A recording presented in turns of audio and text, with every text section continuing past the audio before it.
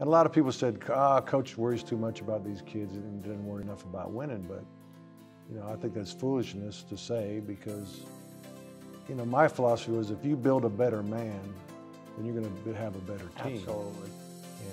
And if all we do is teach them blocking and tackling and throwing and catching, we've really done them a disservice. The college-age player is going from boyhood to manhood. And if they're not ready for manhood when they leave your doors, you blew it, in my opinion.